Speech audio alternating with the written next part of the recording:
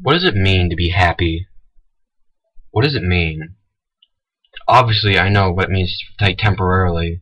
Like, maybe a kid wanted a doll for Christmas, and they got the doll, and now they're happy, they enjoy it, everything turned out the way they wanted.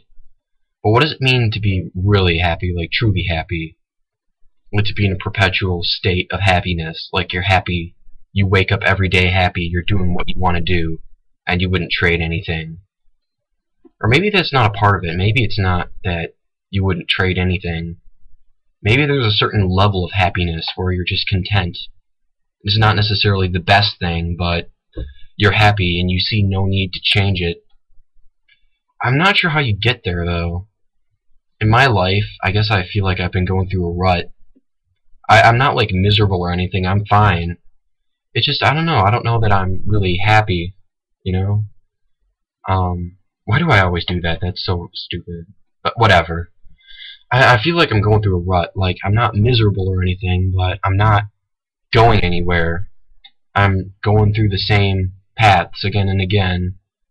And I get some temporary enjoyment out of it, but I'm not really getting anything real out of it. I'm not getting anything that makes me perpetually happy. And in a way, I think that's why people get midlife crises, or crises, whatever. They go through half their life, and they, like, you know, all that they've been doing is getting little things that make them happy here and there. But then they realize, oh wait, I'm not truly happy, and my life's halfway gone. Well, crap, what am I going to do about it? And then they start freaking out. And normally, you know, the stereotypical idea is like they buy a new sports car, or a bunch of fancy clothes, whatever. But that, once again, is just the temporary stuff. Like, I buy a car that's really nice and fast, and I'm driving through it, and it's all good. It's all cool while I'm driving it, but then when I stop, it's not making me happy still. What does it mean to be really happy? This is a big issue, and a lot of people claim to have answers, but honestly, like, it doesn't matter who you are, what you believe, what you think about anything, really. The way I see it, everybody, you know, loses interest or that passion in their heart. They lose it at some point. And I don't know if that's just a problem with humanity and the human experience. Like, there's no way to find something that makes you perpetually passionate. There's nothing that can really make you care. I don't know. I think that's part of the reason why the divorce rate is so high in America.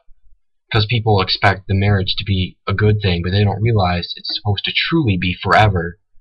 Or they do, but they don't realize that all the happiness they've experienced in their life is just the temporary kind. It's the kind that it lasts for a while and then it goes away.